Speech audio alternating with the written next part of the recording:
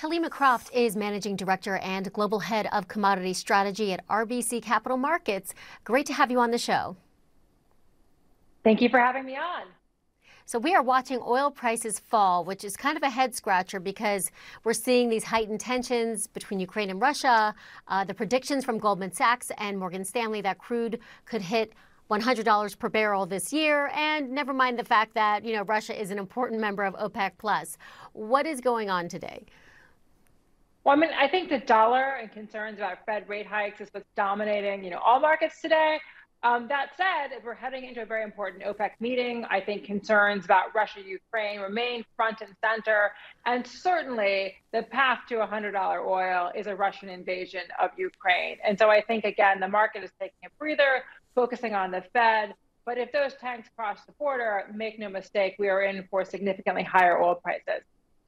Despite oil prices lower today, they are up about 10% this year, seeing gold prices up as well. So with commodity prices rising, is that an indication that, in fact, if that happens, what you said, that, an invasion does happen and the U.S., sends troops, is it an indication that the U.S. could be willing to go further than first thought to defend Ukraine?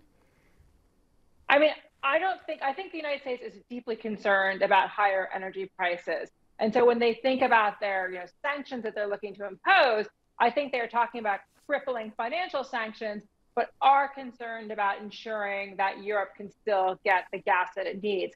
But there is an expectation, obviously, if Russia's kicked out of SWIFT, if there are sanctions placed on their ability to raise debt through ruble transactions, that Russia can do what it has done in the past, which is restrict the flow of gas into Europe. So that remains a very, very serious concern of the White House.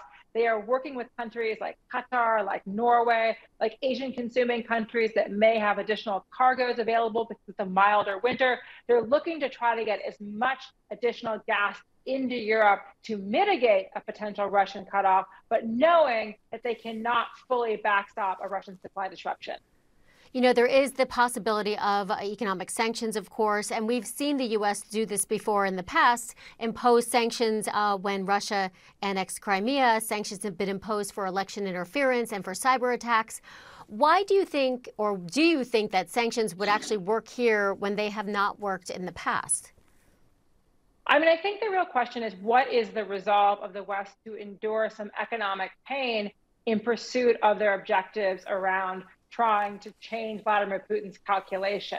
I do think if you signal that you are trying to carve out energy, you are potentially signaling to Vladimir Putin that you are highly concerned about rising energy prices. Hence, he may respond by cutting off energy flows to try to force the issue with the West. I think it's going to be very important to see what happens to Russian financial institutions. Leading sanctions experts say one clear way to really hurt Putin is to go after the major Russian financial institutions: Sberbank, BTP, Gazprom Bank. But a number of Western asset managers hold Russian financials. So the question is, do Western countries really want to take on such sanction measures because it can cause some pain for Western population? So I think it's going to be very interesting to watch how they balance their willingness to confront Vladimir Putin while at the same time trying to shield their own countries from any economic fallout.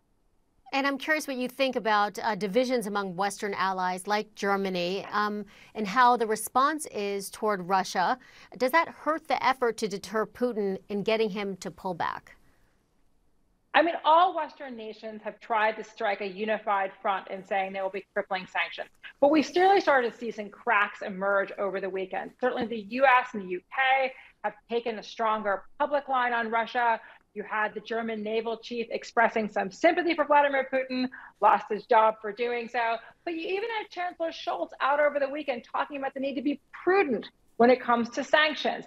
So there does seem, at least publicly, to be a less willingness on the part of the Germans to impose the most crippling economic sanctions. But what we have been told is that the German government has indicated that, for example, the Nord Stream 2 pipeline, that will be put on ice if those Russian troops cross the border into Ukraine. Okay, Helima Croft with RBC Capital Markets. Fantastic getting your perspective today. Thank you so much.